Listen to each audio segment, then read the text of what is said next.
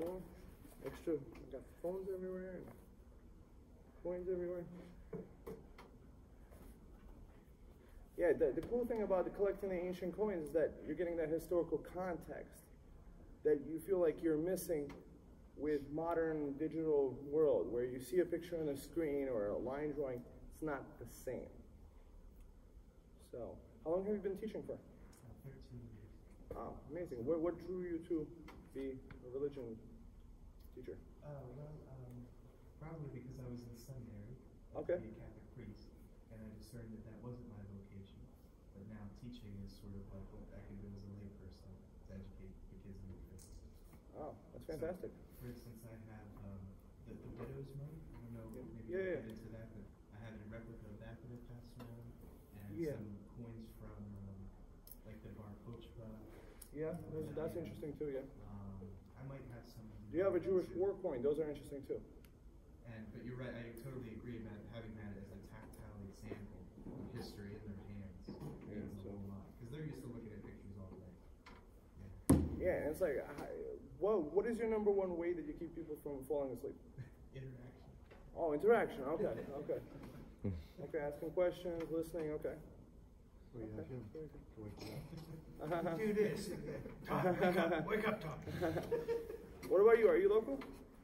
Now, yes. Okay, welcome to, yeah. I actually like the town. We rented a whole house on Airbnb. It's 3-story. Nice. So my friend got the 2nd floor, I got the 3rd floor. Each one with its own bathroom. Like, that's fantastically stocked with anything you could ever need. It's fantastic, you know. I feel right at home here. So I'm not even looking at the time.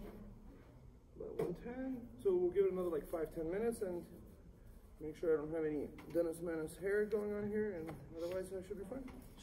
You know? Ask you a question? Sure, I'd love to. What's your background?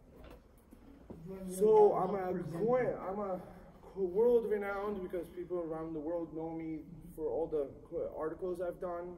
You know, I've made probably over 40 to 50 videos on YouTube explaining each coins. Worked with over 80,000 ancient coins and world coins too together. I learned this stuff. I sell on eBay, so I like to set myself apart in my presentation because what I feel like everybody else is doing is selling just a coin, but it's the history that's more important to it, because without that historical context, you're not getting it. So what I try to do is educate others, be enthusiastic about it myself, and other people get enthusiastic too. And yeah, that's my background working. I have 19,000 items up on eBay. I have 100% positive feedback. I practice the golden rules working with my customers because that's the only way to do it. You know, it pays to be honest and being good to people. So that's my motto. And yeah, I'm one of those guys in the trenches that actually deals with the physical coins. A lot of people read a book about it, show you a picture that they copied from a book, but what you're going to be seeing through this presentation is actual photos of the coins that I have in my eBay store, or had in my eBay store, because they sell out sometimes. Like the tribute penny coin, I can't keep it in stock, it just flies. The other types, sometimes stay, sometimes they don't. Like, so that's my background, being physically in the trenches with physical coins, learning about them, collecting them, investing into them, selling them to other people, and having a good track record. That's. I hope I didn't ruin half your presentation. No, you didn't. You didn't. Like, I mean, we have time, so this way we. I'm like, uh-oh.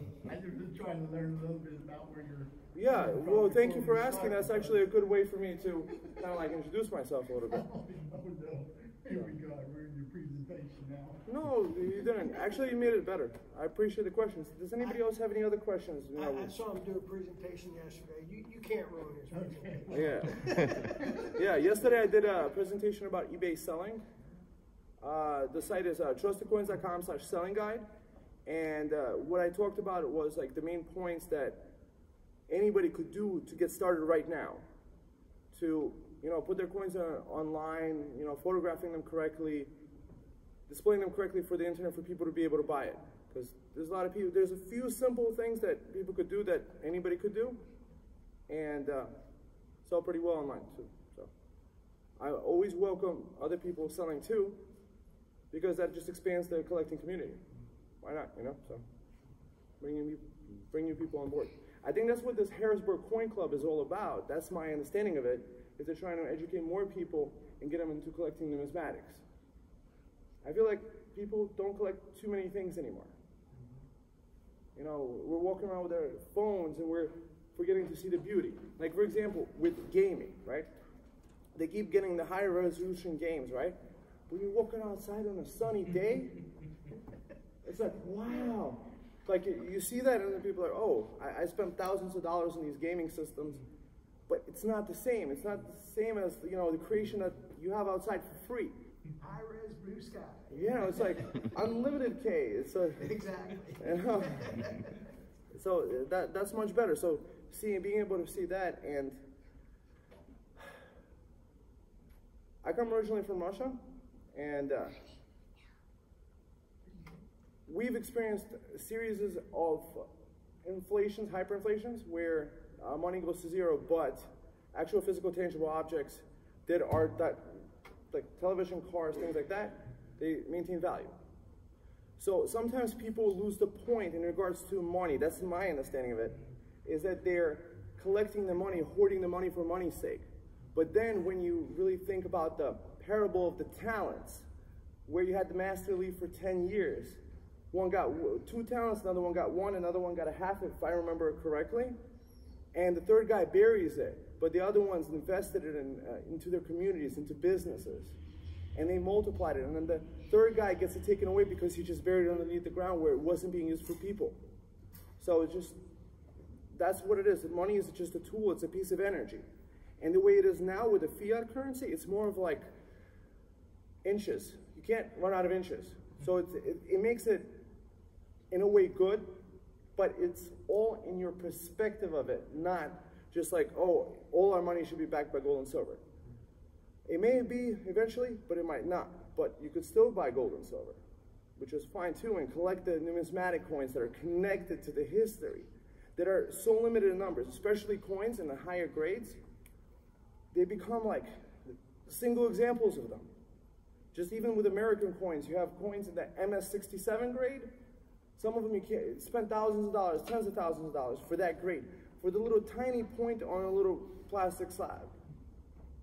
But there's just so many limited of them. So that's why numismatics, I think, is also cool. So.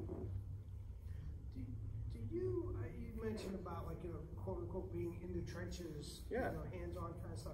Do you actually go to any of the sites where these coins are from? Like, you know, are you ever at the source of these coins, so to speak? No, I don't undig them. I don't bring them back. I go to coin shows, I go to coin dealers, and I go to coin auctions. I participate in the coin auctions, and what I like to do at the coin auction is I go there, I see that, let's say they have 300 lots, I go look through them, I pick out, let's say, maybe 10, 20 coins that are I think if I bid in the correct amount, if I can get them for under market value, then when somebody buys them from me, even with me making a profit, everybody wins. Yeah. So I'm kind of like a scout. That's when you work for yourself, you replace one boss with everybody being your boss, because you know they don't have to buy from you. You know, so it's a little bit of a different perspective. So yeah, sure. I'm just gonna ask a question to help till you're ready. Yeah, go ahead. You're probably the most knowledgeable person I ever met. What got you started? And also, you obviously have a lot of passion for coins. What do you think is the most interesting coins you came across? Ooh, what got me started? Okay. So many years ago, the stepfather of my friend, who was a college professor of mathematics in New York at the time, he needed help listing coins on eBay. He was selling ancient coins. And I kind of became an apprentice to a mentor that started showing me. I started working with him, listing the things, because I knew the internet stuff, like how to photograph it, how to list it, present it really nice. And my friend really didn't like working, he liked PlayStation better, so we became really good friends. I saw the potential, I saw the vision, I started listing up some stuff myself, and eventually, over years and over a decade now, I've been doing it since I was a teenager, I built up a knowledge base, and I've built up expertise that, you know, that is probably one of the best in the industry. And what was the second question? Please remind me. What's the interesting coin you come across? You probably came across a lot, thousands. Okay. But you might have a handful that are like, oh yeah, this one was. Okay, so there was a coin that I recently won an auction.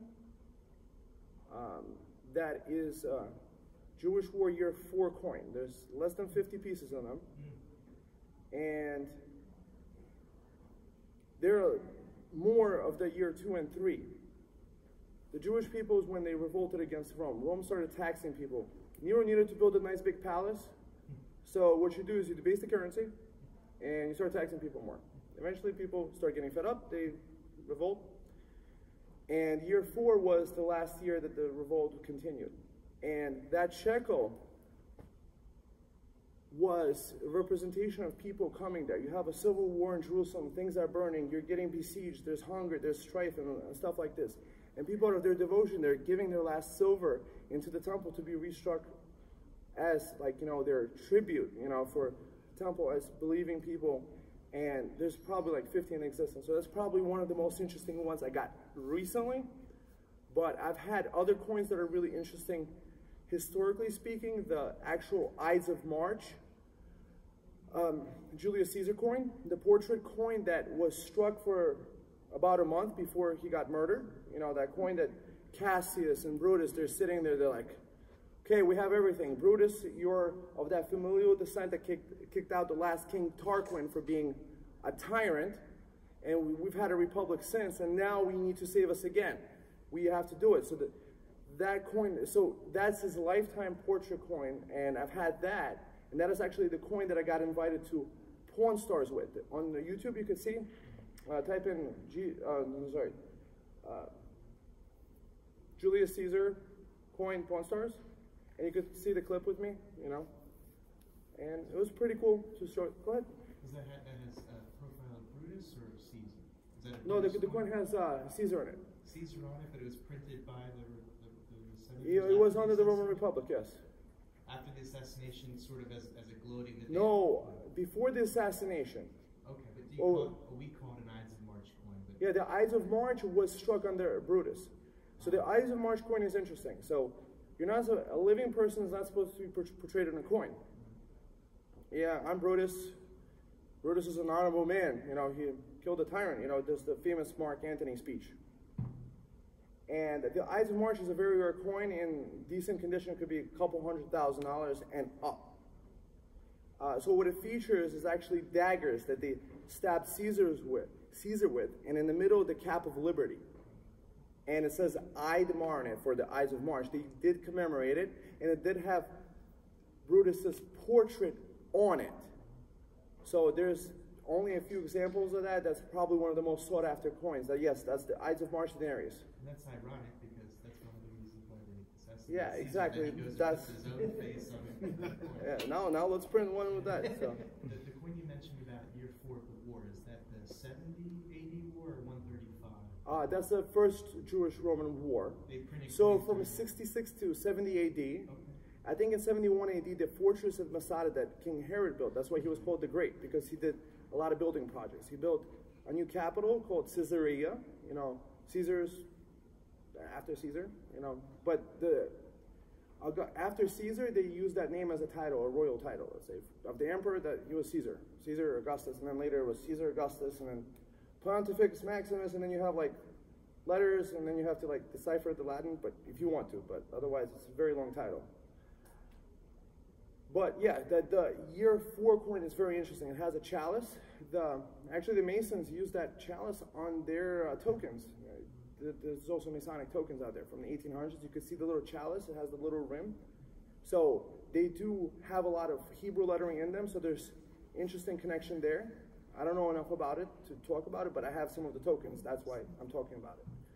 But yeah, the year 4 coin is interesting. The year 2, year 3. But the bronze coins of that time period are very affordable. So that's the interesting. So really nice condition, maybe a couple $100, maybe even under 500. You know, really nice ones. But then the cheaper ones could get even cheaper. And the final year you said were in silver. They sort of. This coin was silver. Okay. Yeah, this is like less than 50 examples probably that exist. So that's the coolest coin. So perhaps we get started. We have everybody here. Welcome, welcome. Come on, come on. And 1, 2, 3, 4. Okay, so I guess we have enough coins for everybody. So let me just give away some coins.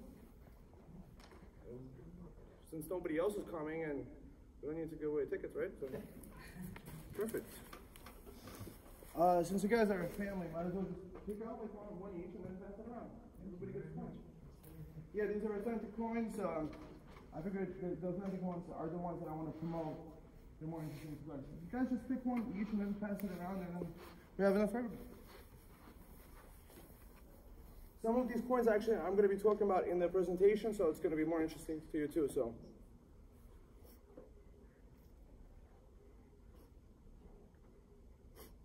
okay. So, where did I put my clicker? There it is.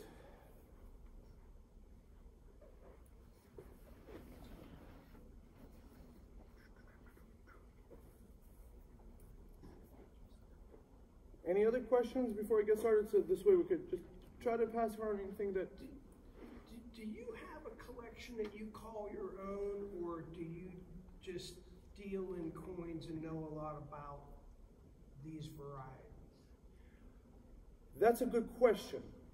I like that question in regards to I know question. a lot of dealers I've talked to have said, oh, I am a dealer and I do not collect these coins.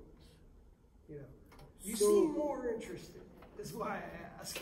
So the way that I see it is that I approach the field of numismatics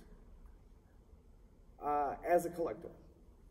So, as I mentioned in yesterday's lecture, if you can see through John Jones' eyes, you could sell John Jones what John Jones buys.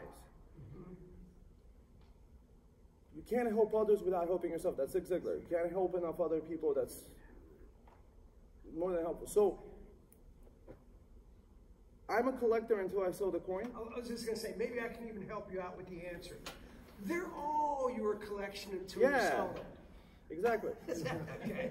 So if I have a bunch of nice coins, I'm more than happy to do it, and somebody wants to pay me a reasonable price for it where I feel it's worth, you know, how much is something really worth? It's when, like a meeting of the minds. Yeah. Like for somebody, BMW or a Mercedes is not worth it, but they like a nice $25,000 brand new car, which is fantastic too. So, you know? Okay. So, yeah, just pass it on. So, I'll just get started, and you guys just keep passing around the things and make sure everybody gets a coin. And happy you guys are here. So, this talk is entitled Historical Coins. You guys could read the screen yourself. All right. Name is Ilya Zlobin. I'm an enthusiast, expert, and dealer in ancient and world coins. I've worked with over 80,000 coins. I have an eBay store with 19,000 items, 100% positive feedback. I like to treat my customers right, and what I do is I make tons of videos and articles in regards to the different coin types where people can get educated, and that's the kind of customers I want, that people that are educated about the coins and we want to come back to me for a lifetime. I'm not looking just for the one sale, so that's why I make videos. I have a lot of videos in regards to all these different coins already online.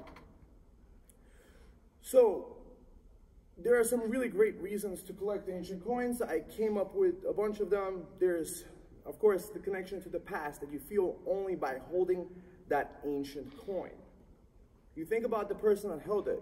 You know, did they buy bread with it? Did they go off to war and never come back for their treasure trove? What happened to it? What happened in that? What was the political situation of the time? What does it say in the Bible about it? Since it's a Christian talk. What does it say about that time period in the Bible about it? Or let's say if you're of the Jewish faith, what happened in the Jewish community at the time? What was happening in Jerusalem? So there's 1,000,001 reasons to collect. To each one of us, it's a personal reason. But it's an amazing thing to behold, authentic ancient coins, and I completely promote that. I love it myself, and I'd like to share that with you guys right now. So first we're going to start talking about ancient Jerusalem coins, and basically with the Jewish kings. So the biblical widow's mite. The widow is poor. She only has a couple lower denomination coins in her pocket. Maybe enough to buy a couple slices of bread, a part of bread, enough money to like maybe feed herself for the day. And she throws that on the collection plate. And like these guys that are throwing in gold coins, silver coins, they're like, huh, look at her, like, you know, donation. But it was Jesus that kind of interrupts it. I'm giving you my contextualization of it, of course. I'm not giving you the exact quote. But he's like, she's giving her all. And you guys are throwing in like a little gold coin, a little silver coin, and that's like 1/1,000,000th of your treasure trove. So it just shows about like no matter how much you have, you could always give your best, or always, you know, dedicate it. So there were several different coin types. In the Bible, you don't know which coin she gave into the collection plate. What we do know is that it was the lower denomination coins that were circulating in the area and that were used in everyday commerce. They were little bronze, you could say copper, but bronze coins where it could have been of the Jewish kings types. So this is really interesting. We have the Alexander Junius. So in it, he actually has the Greek lettering for his king's name. And you have also Hebrew on this side, I believe. Paleo-Hebrew. So these coins are interesting to both. You have to understand that Christianity and Judaism, it started out in the same place. And that's why it's important to actually collect these for everybody that's part of, you know, Judeo-Christian heritage, let's say. So here's another type, which is kind of cool. John Hyrcanus, who was another biblical king. And now I'm going to talk about the coins. So in the Bible, it talks about the Magi coming in from the east. So on this coin is of the kingdom of northern India, which was called the Scythian kingdom. And this coin could have been the pocket, in the pocket of the Magi that visited, because they're coming from the east, bringing frankincense, myrrh, and other things that is in the account. So this is kind of interesting just to collect that from the far east, that the coinage was struck from around the time period, and that's one of the types. This type over here, we have actually an ancient Greek coin with the star. You see this little star over here? And you have the ram over here. So it is believed, according to the research article that's linked in the article that I have to this, that it actually commemorates the Star of Bethlehem as an actual event on a coin. And then they did it for maybe 100 years commemorating that event. So that connection to the history on a Greek coin is really interesting all on its own. Now, let's talk about the coins of King Herod. Sorry?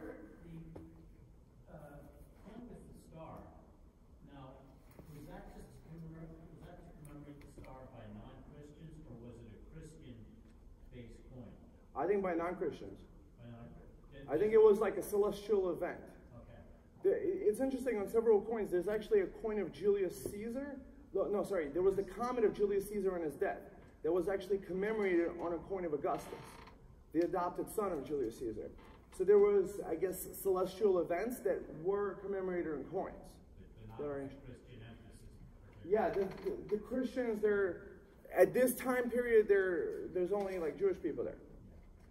So there's no such thing as a Christian, because Jesus didn't have time to, you know, preach and make miracles happen.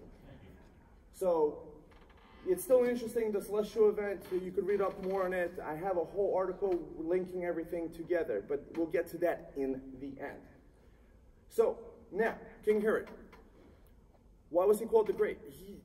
Some people could argue he wasn't so great because he wasn't too nice of a guy oftentimes, but he did build great building projects. One of the greatest building projects is that he created this outer wall to the Jewish temple, to the great temple that wound up getting destroyed later. And he was apparently the king of Jesus' birth, and there was the census and the whole other things happening. So we want to look at his coin. So it is believed that this coin, with the anchor, that it's in honor of Caesarea Maritima, Maritime Caesarea, which he also built, like a port city, capital and the anchor being a naval power. The Greeks often put the anchor on there, showing their naval supremacy, or like ships, things like that. So this is kind of interesting. You have the anchor, you have also the cornucopia. The cornucopia is a symbol of abundance and plenty, and it's kind of cool to put that on the coins. One of the things you're going to notice with the coins, especially with the Romans, yes, they were pantheists, or like they worshiped many gods and goddesses.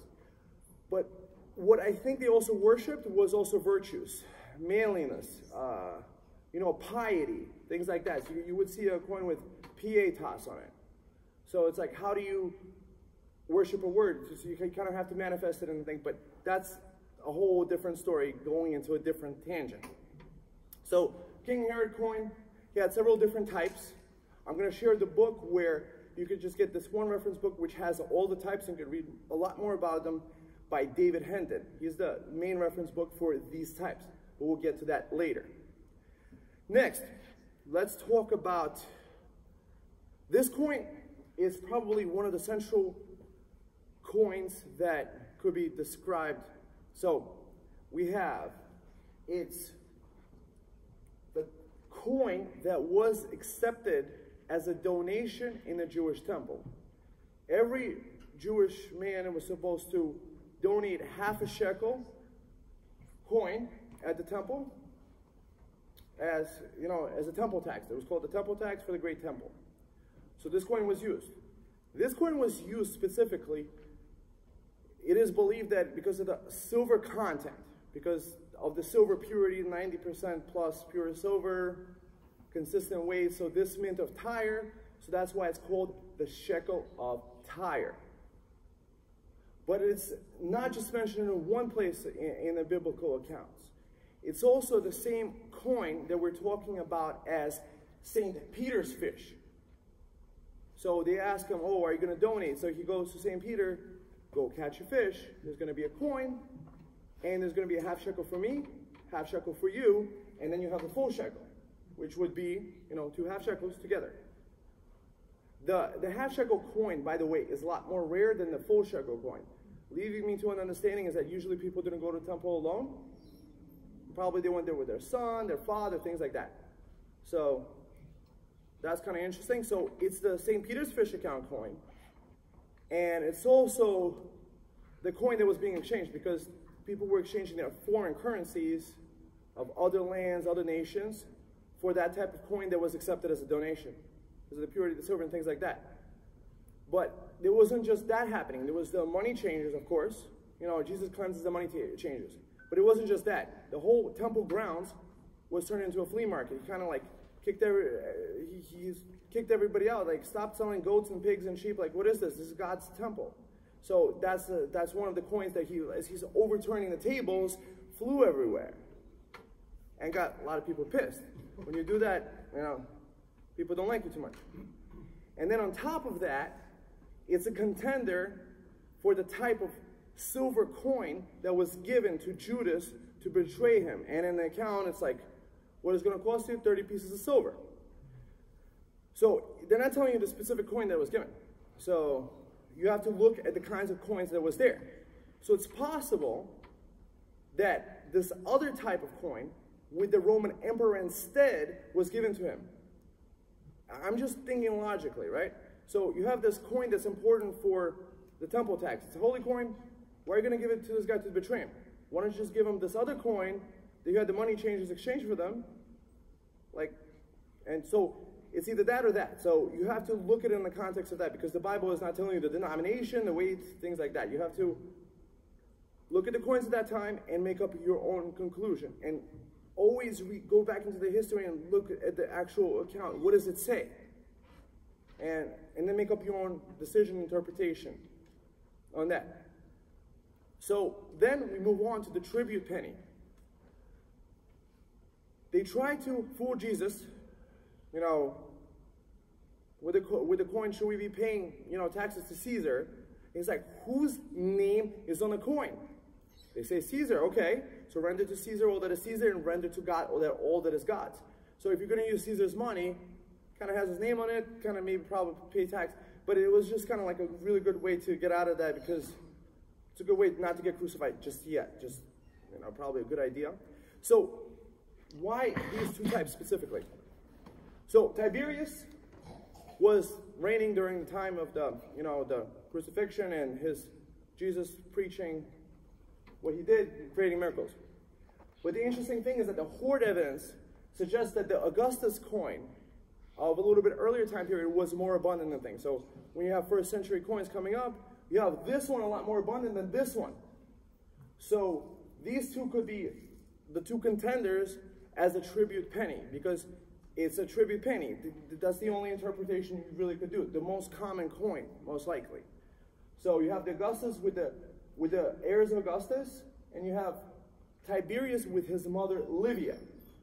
Somehow people magically died around her, like the heirs of Augustus never got around to be heirs. It was Livia's son that became the emperor later.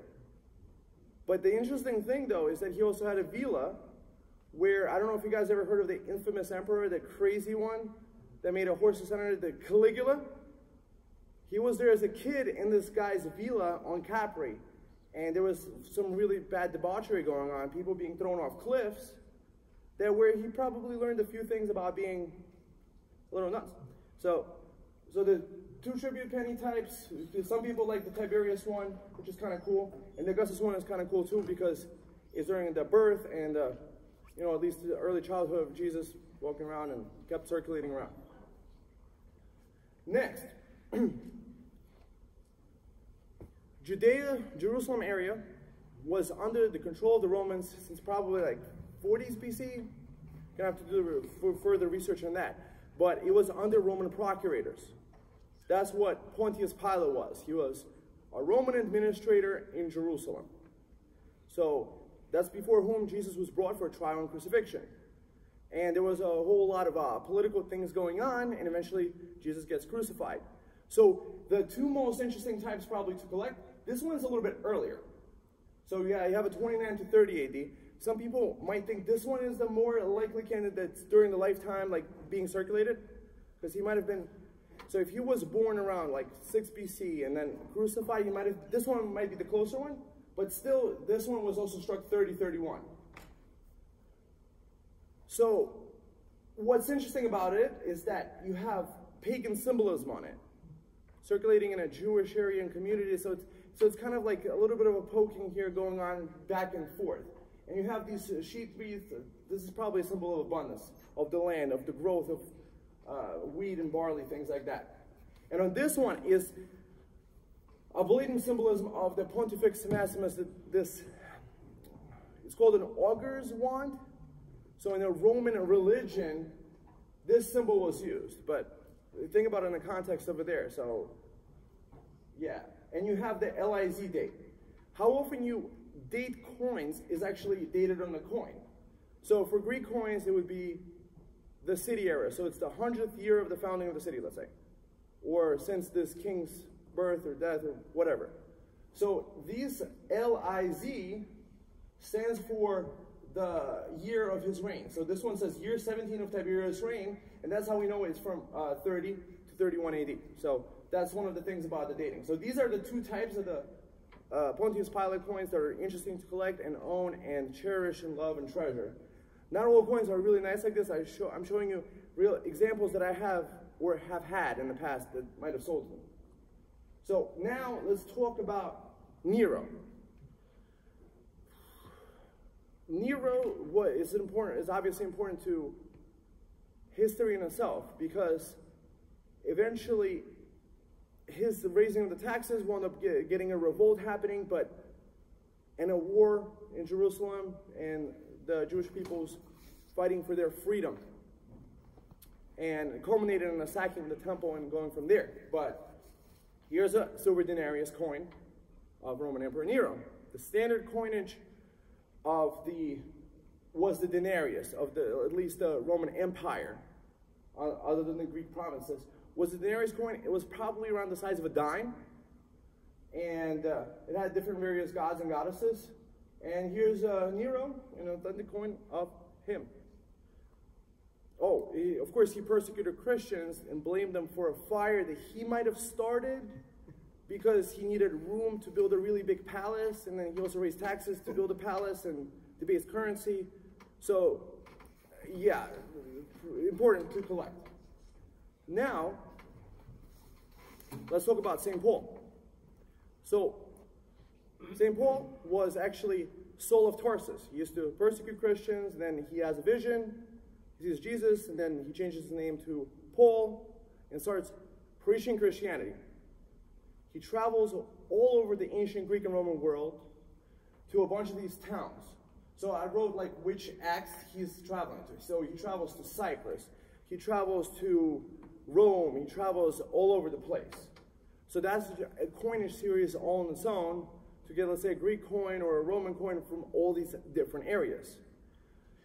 So this picture in the background over here, this is the library of Ephesus. So on his travels, one of his many travels, he comes to a place of Ephesus where there was a large merchant class that was building little figurines which people could take home and worship of the pagan gods and goddesses. He's like, there's only one God, you shouldn't be worshiping idols. Gets run out of town. So some of the ruins there, it's now in Izmir, Turkey. You can actually visit. I visited it, it's really beautiful. There's even a theater, an amphitheater, an outdoor Odeon, I believe, where 50,000 people could sit. It's still visible. It used to be kind of like a coastal city and then kind of got entrenched, and a lot of it is preserved. Really cool sight to see.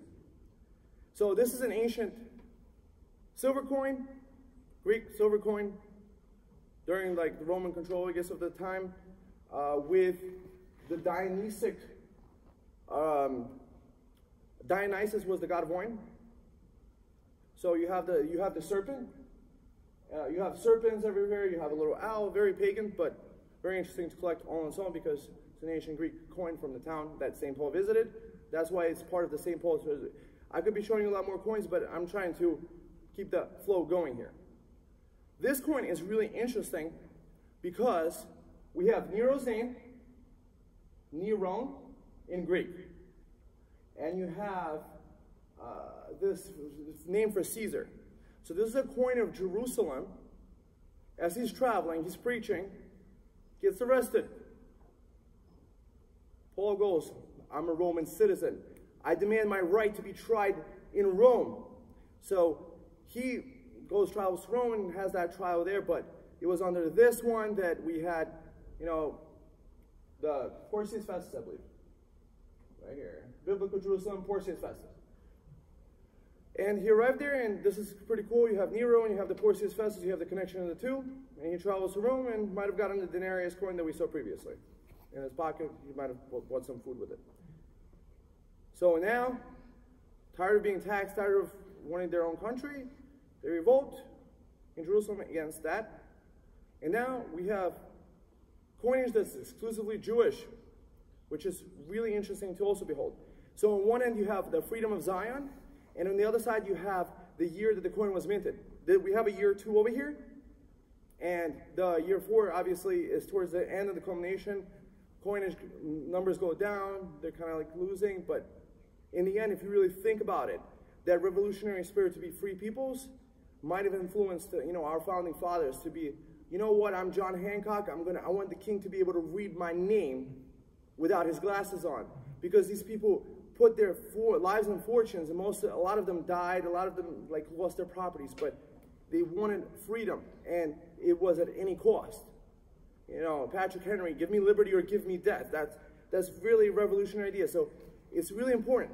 They still won by having influenced us in the future generations to have adopted some of the beliefs in Syria. So the ancient Jewish coins are really interesting. There's another Jewish war that happened later. It was called the Bar Kokhba Revolt. That was started by Simon Bar Kokhba, and that's when actually Jerusalem got leveled and renamed to a different town called Aelia Capitolina, I believe under the time of Emperor Hadrian. And coins of that area is also interesting to collect. I don't have any in this presentation because that's taking off track, but it's important to know that historical context and understand it and study it further. That's why I recommend having the books on hand and getting that context, reading it and looking at the stuff yourself. So the Jewish war, it culminates with Titus Vespasian, his father, goes back to Rome to be emperor. And Titus, his eldest son, I believe the eldest son, gets left to finish off the revolt in Jerusalem. They stormed, I think for a long time, they stormed them. There's starvation, there's civil war inside. They go in there, they sack the temple, destroy the walls. They just couldn't get the last wall down. And that's called the Wailing Wall to this day. That's a place of prayer, a holy place that Jewish people come and pay their homage. And they put notes in between the crevices of the stones. So this imagery comes from the Arch of Titus. What's interesting about the Arch of Titus, it stands right outside of the Colosseum. The Colosseum got its name really from the colossal statue that Nero built of himself, the golden statue of Nero. But they renamed it to kind of like a sun god because he had the rays from the sun, like, you know, Colosseum. But in reality, it's the Flavian Amphitheater because it was built under the Flavian emperors. And this arch shows the menorah from the great temple being brought back by the captured Jewish peoples to Rome. And all this money that they looted out of there later was used to build the Colosseum, which further continued like what happened in the future generations, lions, you know, further persecution of maybe Christians, things like this. And the Romans issued a series of coinage called Judaea Capta.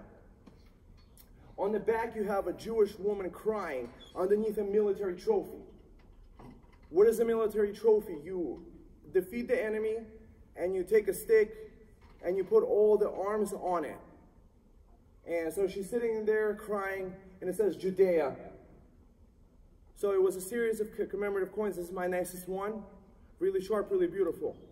And there's only single numbers of such beautiful, sharply struck coins. Because what happens oftentimes is that the front might be still sharp, but the reverse doesn't get struck. But when you see the design, almost like the person's imagery on the face, that's when you have like a really exceptional piece that you could like treasure and cherish of that historical time period. So that's very interesting, the Judaea Capta series of coins too. Now, Christianity goes underground, probably not a good idea in a pagan world to be believing in one God and believes Christian beliefs. So they came up with a symbol. You had the meetings and people would draw a little fish, and you would have the letters in Greek, ichthyos. It has a meaning behind it, but it has a double meaning, fish and something else. Read further on, but this gold plaque is from that time period. And only those that really understood really knew what it meant. So it continued spreading. So we're talking about 2nd century, from 100 to 300 AD, Christianity keeps spreading. You have people preaching the message, and it continues. And the last great persecution of Christians happened around 312 AD.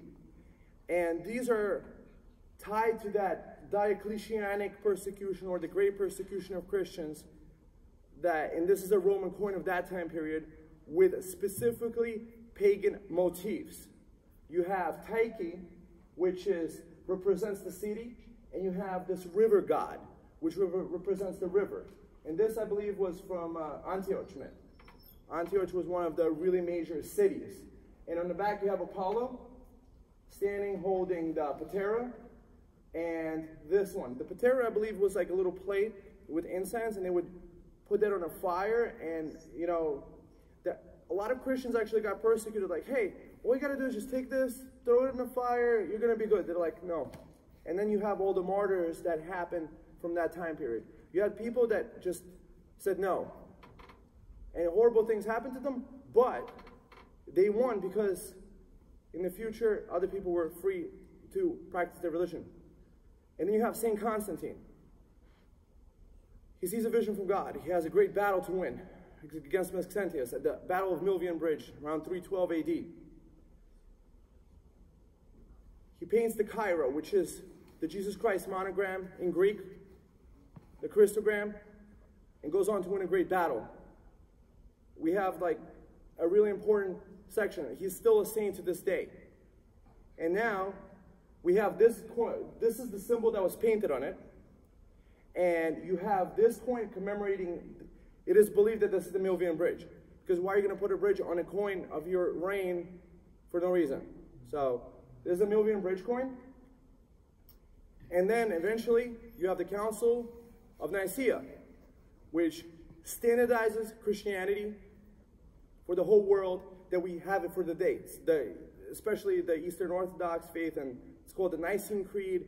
You have to do further research in it, but this coin over here is from the town of Nicaea in Bithynia. So cool to collect because of that connection. Around 330 AD, Constantine sees the empire is so vast. He looks for a place to found a new capital. There was an ancient Greek town called Byzantine that gets renamed for his namesake, Constantinople. When the Turks took it over, it became Istanbul. So this coin commemorates this one. It says around it, Constantinopolis. So that is the imagery of the city goddess. Like, for example, Athens had Athena. Rome had Roma. See, it says Urbs Roma. You have the personification of Roma. So each city had the personification city goddess. So you have the Constantinopolis, and on the back you have victory, going on a ship, going forward. He didn't want to leave Rome out, and his founders, Romulus and Remus, suckled by the she-wolf, and, you know, building original founders of Rome. So that's an interesting series, and these actually could be bought very, very affordably. The coins of Constantine the Great time, very affordable. One of the reasons being is the debasement of currency, so you're using less silver, you can make more, and inflation causes it, you're producing more, so maybe it was a good thing, at least in the context of we could look at it.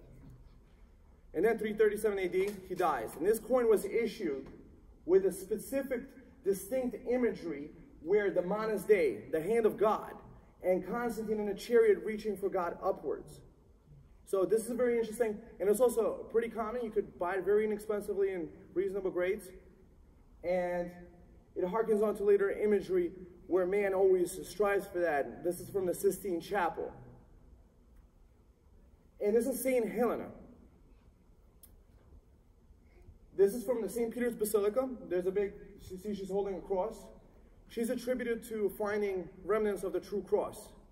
And she's also a Christian saint, and her coins are also very affordable. So, very important part in history, and very interesting. This is a rarer type because it has a little star in it. But, yeah, there's plenty of other ones. Now, let's move on to the Christian symbolism as it developed on Roman coins after Constantine the Great. Because he is attributed to officially Christianizing the Roman Empire. And from then on, you had Christian motifs on the Roman coins. No more pagan gods, no more sun god, no more Mars, no more Venus. You have Christianity in charge. The Cairo. This is the standard that was painted on this for the Great Battle. The cross. And this is another variation of Christian symbolism. This is called the staurogram or the tauro. This large coin obviously has the Cairo, and what's interesting, it has also the letters A and W, Alpha and Omega. That's from the book of Revelations. Further, information should be looked into it. What's interesting about this coin, this is a much later coin than Constantine, but it shows the attribution around. If you read it, it says, in hoc signo victor eris. By this sign conquer. So you have victory crowning the emperor. That's one of the things, like, victory is being described. But later you could describe her as an angel because after the Christianization of the Roman Empire. And see, what he's holding is the labarum. The labarum is the Cairo on a Roman military standard. So there's variations to search for. You might want to get a labarum or a Cairo, but it's pretty much the same thing. Now, this one is an illustration. This is a Byzantine era coin, but from only 500 AD, so a little bit after the fall of Rome. And you have the tauro, you see the tauro, and you have a globe cross. and you have victory holding it. So this shows the transformation of the goddess Victory and her equivalent to the Greeks, which was Nike. Now she's transformed into angels we still see to this day on Christian iconography. So very interesting coin illustrating that. This is a later Roman coin of Theodosius with the cross, obvious symbolism there. Now we're talking about the Byzantine era. They issued a lot of different coin types with Jesus Christ in them. There's a beautiful gold piece on it. So one of the things obviously to look at is that you have some of these the ruling rulers of Constantinople, and then this is the more important side, obviously. That's why it deserves essential attention. But there was a lot of different series. Jesus is portrayed in different ways. Sometimes he's sitting on a chair, sometimes he's standing up, a lot of different ways, and for a long time it was shown. But this series is very interesting too. These are large bronze coins, about 2.8 centimeters. The standard for coinage is millimeters. So 28 millimeters would be 2.8 centimeters. So you could look with a ruler, this is the size of the coin. So these are large bronze coins, they're anonymous. What you're gonna notice is that on the back, you don't have any emperor. So they're called the anonymous class A through N Follis coins. So about 100 or so years, they were issued. And this one was kind of interesting, is that it says in Greek, Jesus Christ, the King of Kings. And then you have Jesus on the front, holding the book of Gospels. Very interesting, and the time period we're talking about 1020 to 1028 AD.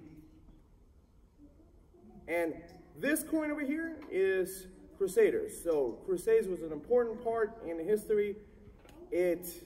Because of the Crusades, the Western world is the way it is today. You know, thankful to them. This coin is of ancient Cyprus, and it's a later coin from circa 1358 AD. Features the cross. This is actually the cross of Jerusalem, by the way. This type of cross, and it's kind of interesting. Very important to collect. And now you have murals like this throughout the Byzantine empires of, this is called Christ Pantocrator. It translates to something from Greek, but it's one of the most beautiful images of Christ, that he's always holding the gospel. And you see in Greek, it says, Is Hus, Jesus. So that's interesting. Now let's move on to 3 books. I highly recommend. I own these myself. I have them at my table. I've been showing them to people. This is the main reference book, David Hendon Guide to Biblical Coins. So how do you use this coin? So let's say you have a Judean coin or the Jewish king's coin. You go to the back, there's plates, there's pictures of actual real coins, and you compare yours to that, and then it's numbered inside, and you can look through it. When you get a coin from me, I reference this specific, the blue book. But these over here, these other books, the Coins of the Bible and Money of the Bible, they're just like beautiful picture graphic books with a lot of history written in there. But this is the main one you could get. This is like secondary, but it's a cool presentation piece because a lot of color pictures in here. This is why they're cool. And this is the list of the books. It's available in the article. You just click the link, go on Amazon. You guys know what to do. So values, condition, and best prices. Okay. I'm not the only one selling these coins. So shop around. Look for your best interests. Make offers. Try to get beautiful coins, because chances are, like, if you love the coin, somebody else in the future might love it too. So that's why I try to buy the coin with the collector's eyes. I try to get as much of a good condition as possible, as much beauty, as much centering, where it's a happy medium where everybody wins. In my eBay store, for example, you can make offers. Don't be afraid to make even lowball offers, because sometimes you win. Even Robert Kiyosaki does that. He's a real estate investor. He just puts 50% offer on everything, and then sometimes people sell it. They want to sell a property, they want to sell a property. They might have had it for a little while. So shop around, and if you ever want to get an ancient coin graded or certified, send it to NGC Coin. So a lot of coins I actually have slabbed already. NGC, Numismatic Guarantee Corporation. They're pretty easy to ship to. They're in Florida. A lot of coin shows, you can actually bring it in and hand it in. They actually do ancient coins. A lot of the grading services, they don't have the expertise in order to do it. I like them. I use that for a lot of the coins that I have of, like, let's say, higher value. But yeah, also shop around with reputable people. Look up the reputation. It's like, you can't really fool an honest man. Like, if this guy is treating people right, people appreciate that, and they keep coming back and they'll write rave reviews. So shop around. Oh, also, in regards to pricing, it's really determined by the free market. It's like you have the exceptional piece. You have 1 out of the 50 pieces of the year 4.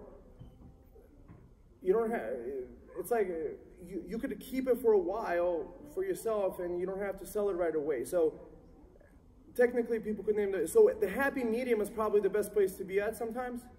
So it's beautiful enough, but without the price, because the price goes up in like a hockey stick fashion for the really high grade coins, mint state, AU. But then the middle, where it's a nice extra fine coin, beautiful style, design, centering, strike, everything like that, you could get for a reasonable price. Try not to get the lower graded coins because, or unless you just want to get the types. If you just want to get the types, you get the low grade. It's like, oh, this one.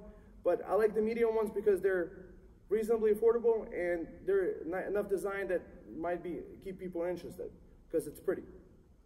So you can buy my coins at TrustedCoins.com. I provide a lifetime guarantee of authenticity, a certificate of authenticity. So you're welcome to send your coins into NGC, whatever you want. I guarantee them. The certificate provides a nice context of the coins. That's my, shtick, is to, give the historical context.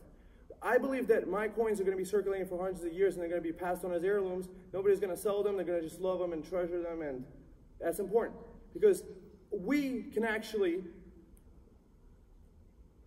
save history for future generations by having these passed on and talking about them and talking about the history and giving the context.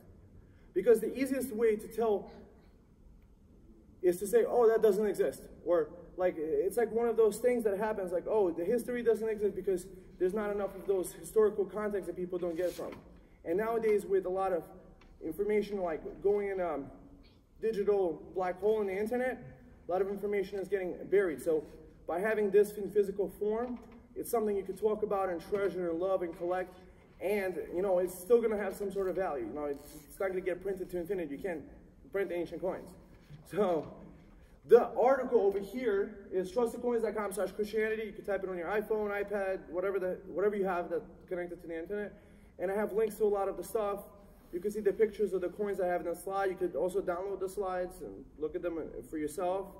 And I highly recommend visiting my list at TrustedCoins.com. I send out emails regularly, like once every couple days, with videos and articles about coins. I like to educate people and share that with the world. It's a win-win for everybody, so that's pretty cool. And I want to give thanks to the Harrisburg Coin Club and Kevin O. Tyler, who called me and invited me to be here to present, and I appreciate you guys being here. Maybe if you guys have any questions, I'd love to answer them. But otherwise, that's pretty much it.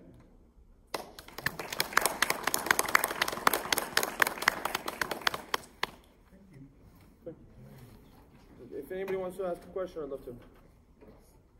Sure. Where's the term labyrinth come from? Labyrinth? Yeah, labyrinth, Labyrinth, that's a good question. I don't know.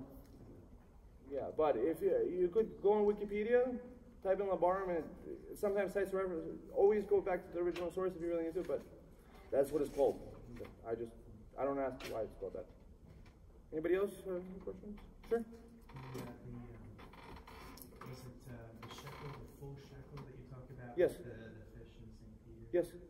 And that had the face of, was that? Melkart Hercules. Oh, Hercules, okay. Yeah, Melkart Hercules. So there was like a syncretic deity called Melkart Hercules. That's what he's talked about in the reference books. Did you say Malankar, like toward Melkart. It's spelled M-E-L-Q-A-R-T. So it's like Melkart, and then it's described Melkart Hercules. Okay. So what the Greeks did is that they had syncretic deities. So in ancient Egypt, they took Zeus and they added a horn to him, Zeus Amen. And that's why when sometimes people find Alexander the Great coins, he's featured with the horns of Zeus Amen. So they think Alexander the Great is the devil because of the horns. So there was a syncretism going on with the Greeks, so that's probably what's happened. If I understood you right, the Jewish people would go to the temple, and then they would pay that silver coin Yes. as their tax for 2 people. Yes. And then they would have that exchange for shekels to actually shop within that flea market. Is that? I don't know if they exchanged them for shopping. I think it was strictly a tribute penny coin, but I think what happened was it just the the temple of God turned into more of like a marketplace. So I think that's what happened. Well, I'm wondering, How did they buy the coins? in the courtyard of the Gentiles, could they have used those pagan coins there, or are they exchanging money in order to I think they could probably use it. a goat. I think it's just like a flea market. You could just like bargain the guy. No, I'm going to give you 2 Tiberius tribute penny coins, you know, or whatever other coins that he had in his pocket. So I think they were able to. They could give pagan money to actually. Not to the temple. Not to the temple. They would need to exchange it. So that's happening in the courtyard of the Gentiles, and then further in where the people are giving the money and the widow's giving her money.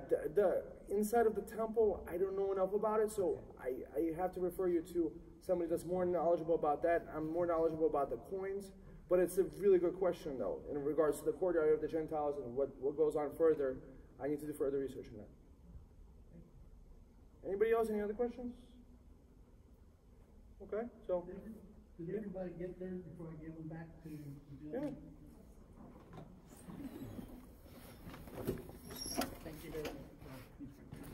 Okay. So, yeah, you're welcome. I guess you can